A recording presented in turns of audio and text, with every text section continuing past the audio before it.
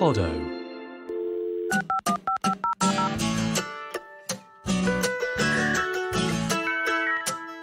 Welcome to the Nedlard Radio Hour. I'm Nick Hilton.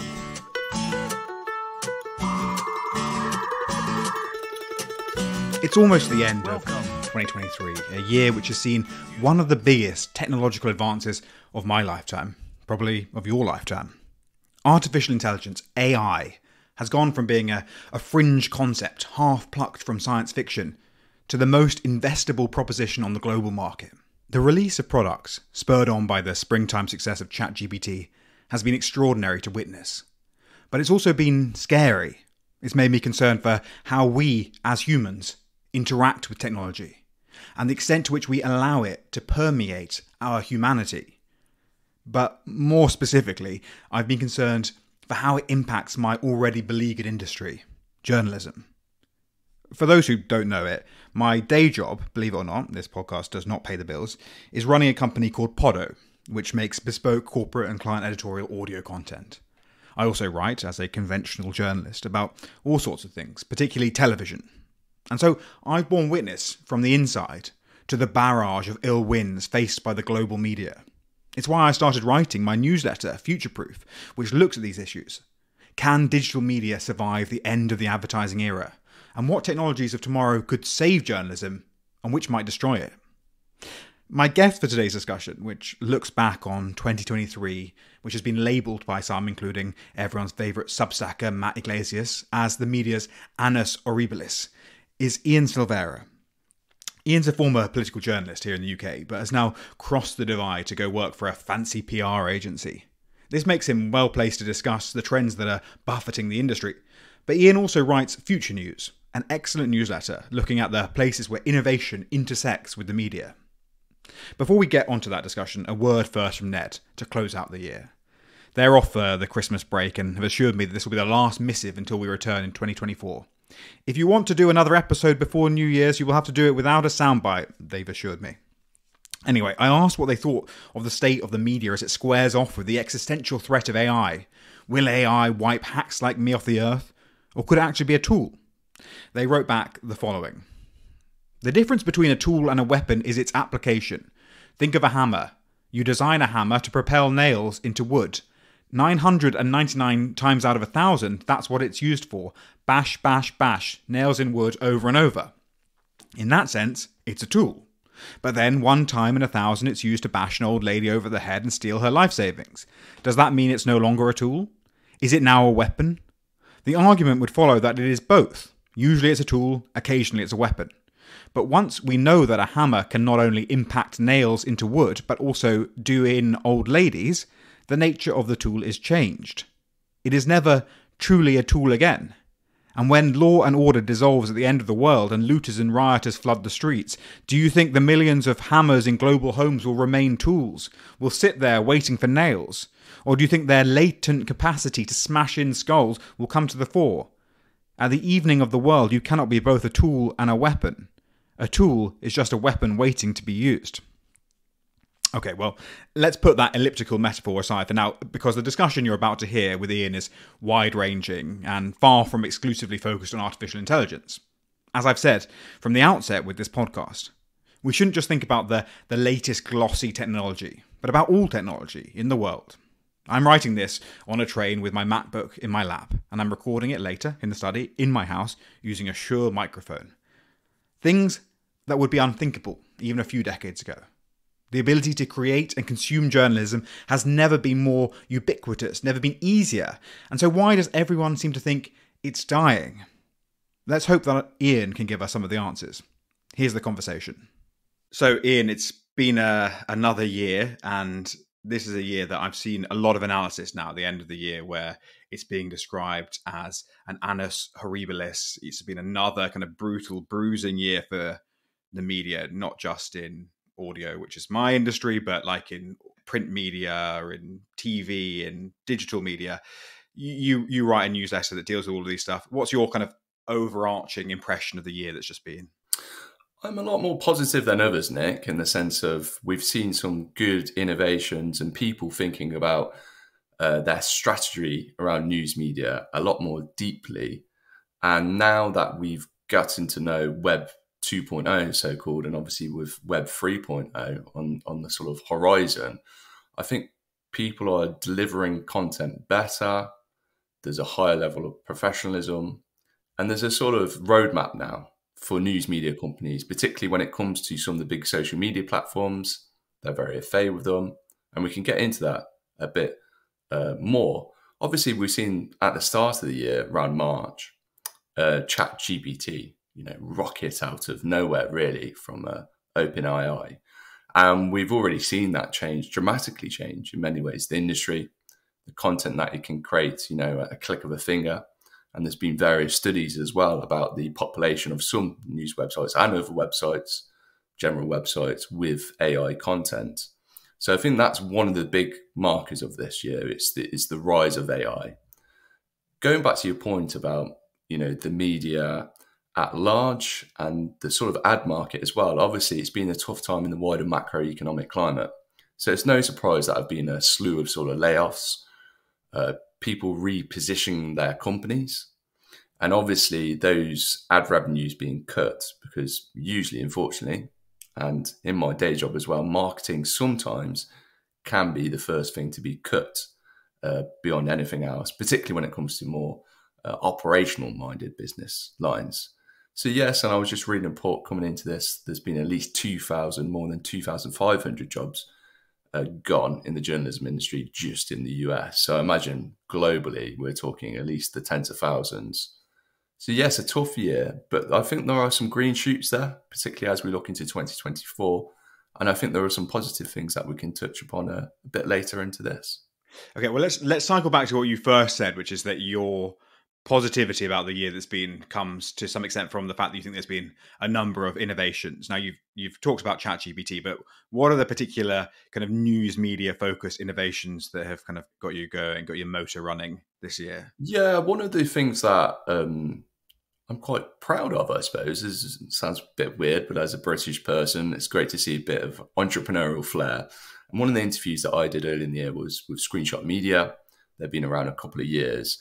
And really, they're teaching the rest of the industry, quite frankly, and all the companies how to deal with Gen Z and interact with Gen Z. But they're a very sophisticated way of looking at social media. And it's not just lumping different pieces of content across platforms. It's actually giving the time and respect to each platform, understanding the riffs, the layouts, the different people and how they react to the content, and then creating it accordingly. So a good example would be, say, like Instagram, obviously very photo driven, and then TikTok, short videos. But what we've seen bad from the news industry in the past is that they've just recycled content across it. What Screenshot Media are doing very well is that tailored approach. And they've got, millions and millions of views off the back of it, and they're growing. We've seen this a little bit as well with Lad Bible Group as well. I would point to their sort of success. They're doing a bit of a further launch in the US as well. I believe they've acquired a company over there. And same thing. So this is really positive. Two British media brands there have got it dead on. Another one that I would point out more on the negative side, obviously we've seen a bit of rejigging around Newsnight. Perennially, it seems, is this flagship current affairs show for the BBC going to be staying there? I thought it was terribly disappointing a number of years ago when they closed the dedicated YouTube channel for Newsnight. Because quite frankly, we're seeing this year on YouTube, people are lapping up long form, analytical, and really high quality journalism on that platform. Still has to prove itself, wash its face. But if you have upstart companies on there, eventually get into the millions of users or even hundreds of thousands of viewers, I believe it can very much more than wash its face and become incredibly profitable.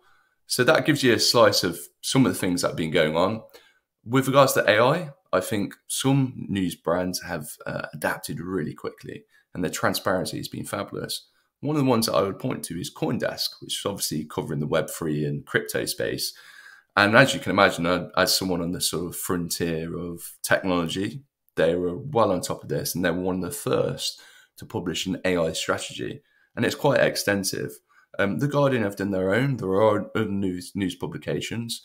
But I would really point their strategy out really as a creme de la creme for others in the industry to look at, and not just in the news industry, but others who are obviously thinking about the rise of AI and how to deal with it.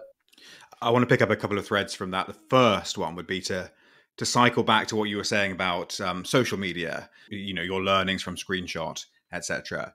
I speak to a lot of people in magazine journalism and newspaper journalism, and it seems like the prevailing sense this year has been that social media has started to work against journalism, and there's much greater friction. For a long time, you've had this sort of journalism base, and the social media has been a way of directing traffic towards that base, and they know how to monetize that base. Now, the trend at both, very obviously at Twitter, but also at Facebook, Meta, Instagram, has been to make it harder to redirect traffic from social media to traditional media, which is pushing more and more brands to do what you're talking about, which is integrated journalism directly onto social media. What sense do you have of like the way that social media and journalism is evolving? And is there a way that brands can better monetize and exploit these opportunities in sort of native social media journalism? Yeah, so I'll unpack this. There's a few things, and it goes into the business models of the brands themselves.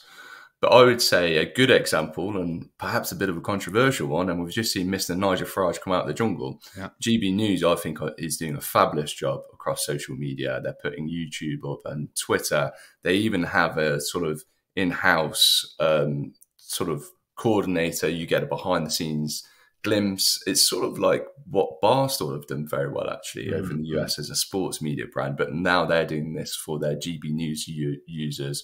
And really, they're driving value and also that community spirit.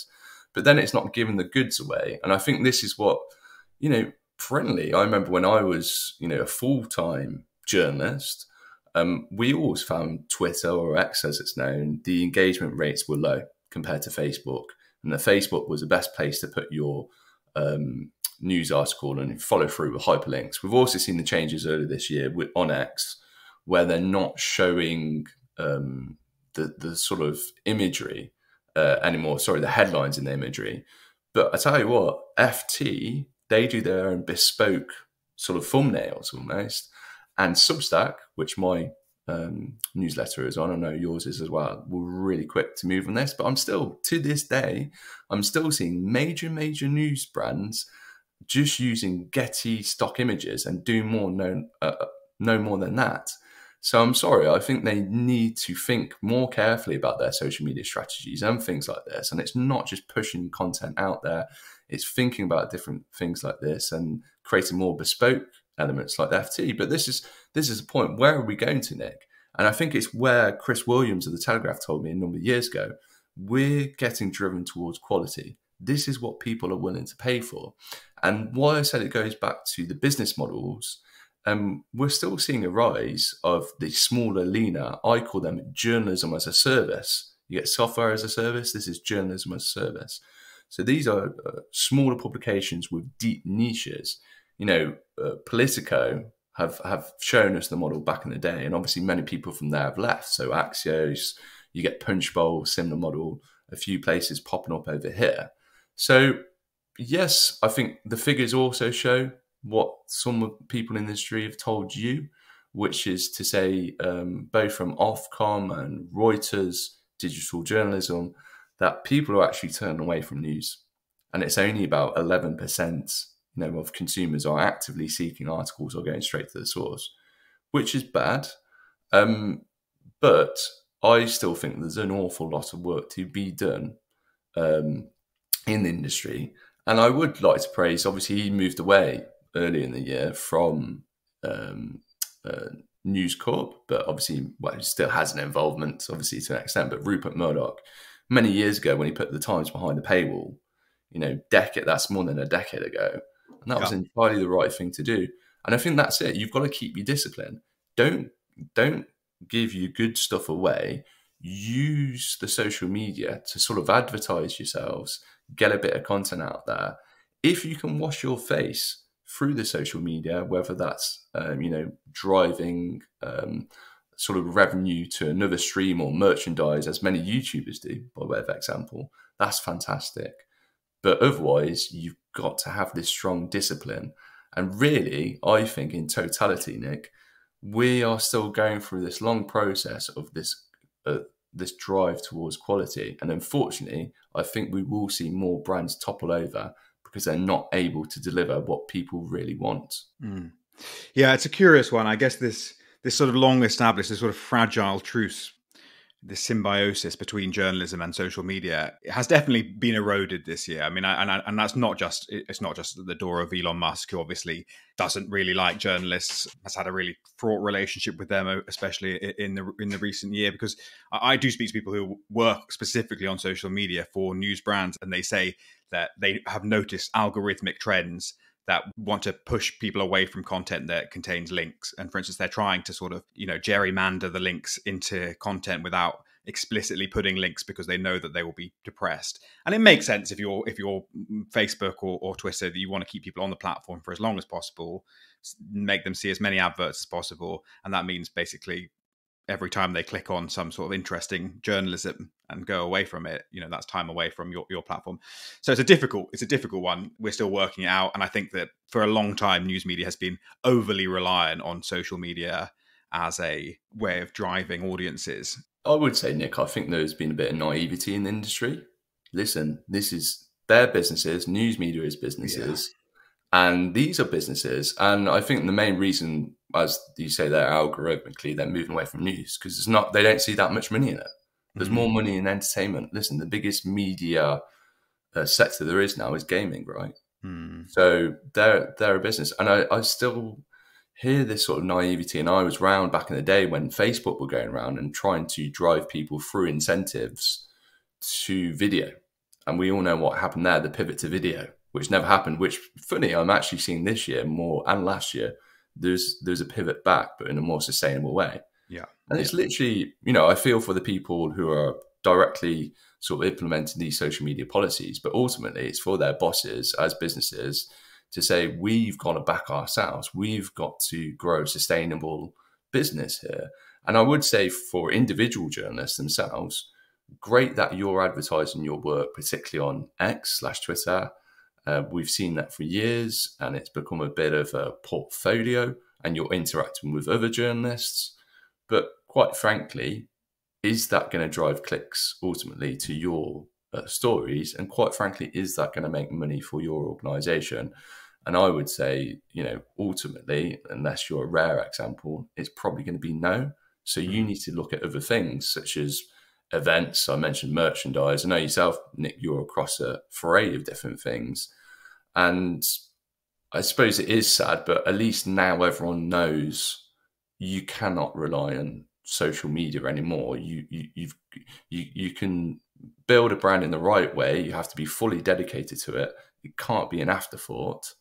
Again, I'll mention Barstool as a sports brand. They've built that really on YouTube, the modern day Barstool.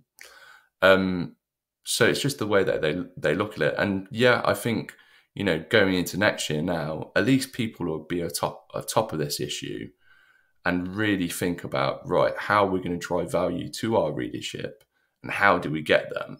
And it's probably through loyalty, and it's probably through more niches and the like. So an example of a publication that's going to launch in Q1, they're being a little bit vague about it, and I don't want to give too much away for them, is Digital Frontier.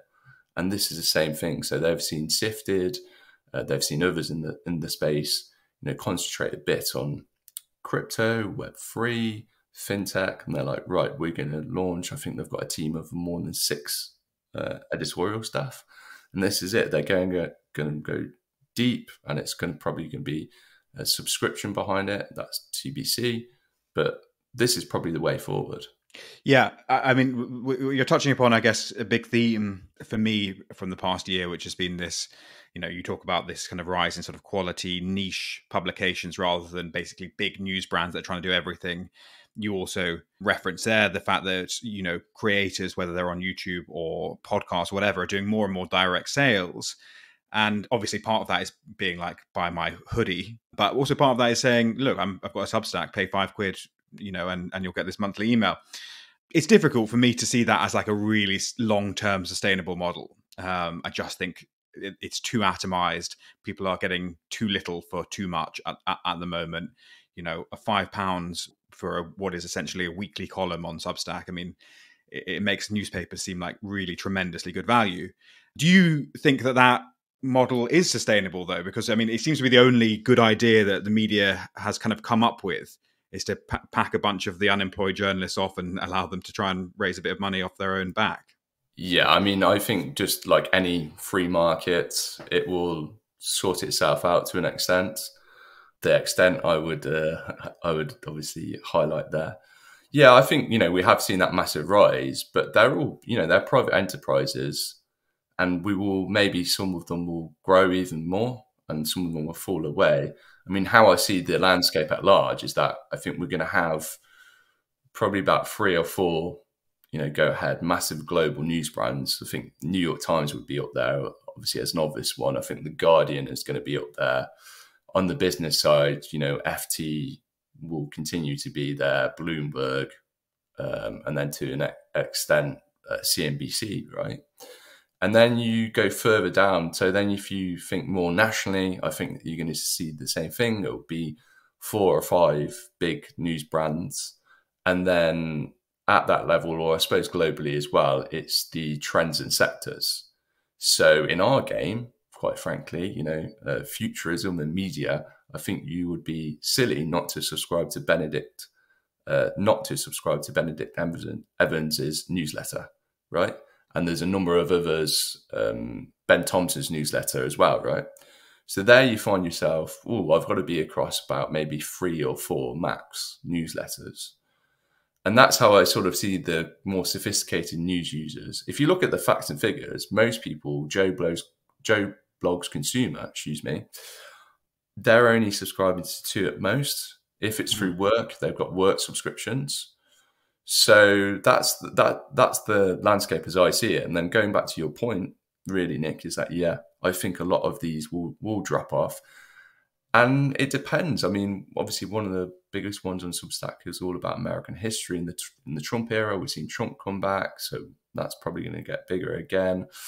And some of them will fall away, but I know you're very take a very free market approach to these things. I'm sort of always a bit like ideological about the necessity for sort of providing a sustainable news media, and I sort of don't particularly trust the free market to do a particularly benign job of this task. But well, I do think I agree with Paul Staines of Guido Fawkes' blog on this. He told me many years ago, and he actually prophesizes this, or sort of talks to this quite a lot online, is that the best model for news media is profitability. That's it. And you can do great journalism if it's profitable. How many times have we seen on X people, sharing a free, amazing article, or people saying, that should be free? Because no, well, how is it paid for? How's a deep dive investigative piece of journalism with 6 months paid for? It's got to be profitable. I mean, that's getting to the public service stuff, right? I think, the BBC has sort of gone from one issue to another throughout the year. You've probably read my pieces, basically in short, saying BBC has gone from it's in a rock to hard place. I think it's a little bit silly, frankly, from the government not to give that funding for the World Service, which I think is fantastic for the UK. Fantastic for the UK from a soft diplomatic point of view, and the journalism is great. But I also think we've got to have a conversation about what type of public service journalism and media we want, namely around the BBC and what its output is.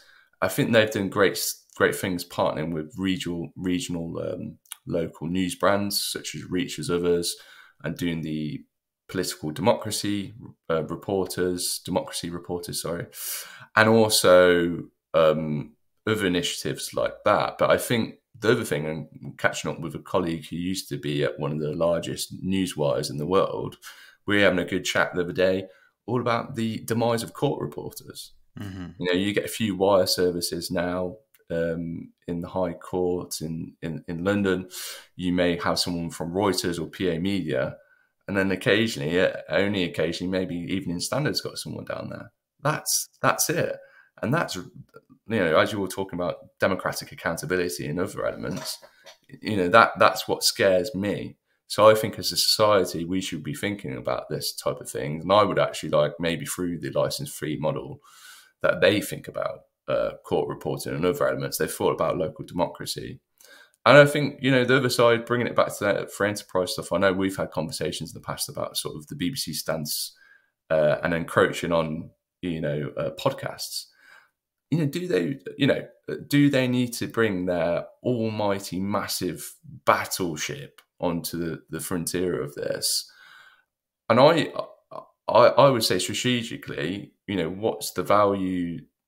There is obviously some value with doing some podcasts, but the way they've done it, and obviously I think independent podcasters are suffering because of their moves. And I would say as well, it's really interesting, I thought, Gary Lineker seems to be in hot water again. It's the day of the week with regards to his tweeting, right? But I just think it's remarkable that we've got this, the BBC, and us as license fee payers have this deal with Gary Lineker, to which he gets £1.3 million per year, right? But we don't have exclusive rights on his podcasting or other new media aspects. And he's the co-founder, isn't he, of Goalhanger Podcast, who are a direct competitor. I just think that's quite bizarre.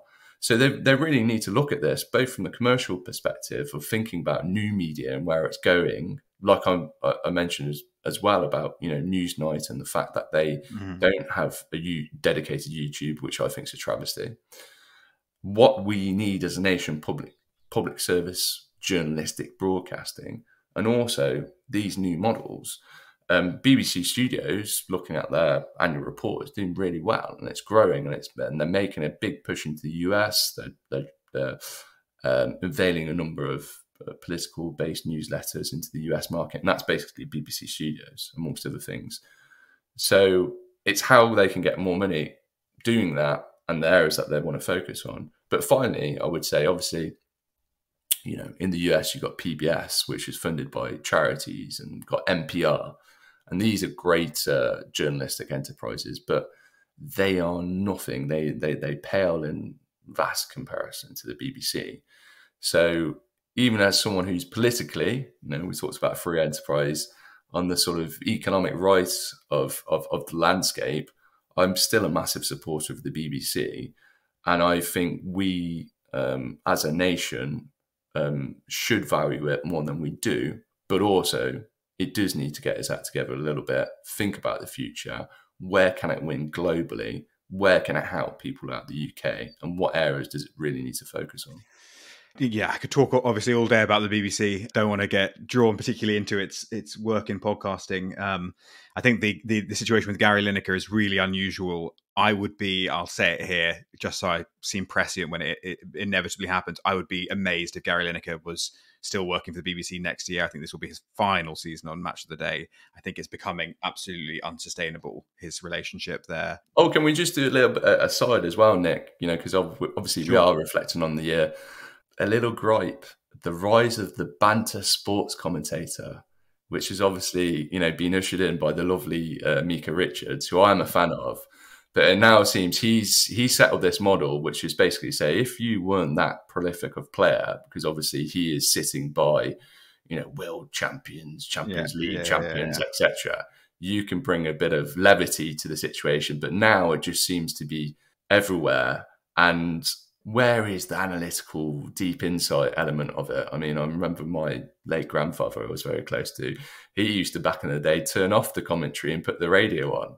So we may get more of that. It'll inevitably be horribly out of sync now. But I always think The Guardian and The Athletic do some pretty good analysis for the people who are that way minded. And for the people who like the banter, who like Mika Richards' sort of screaming laugh, yeah, why not? I do love Mika. It's just, the clones that have popped up around, or the other people who are trying to emulate what he does in an insincere fashion. That's the bit that I don't like.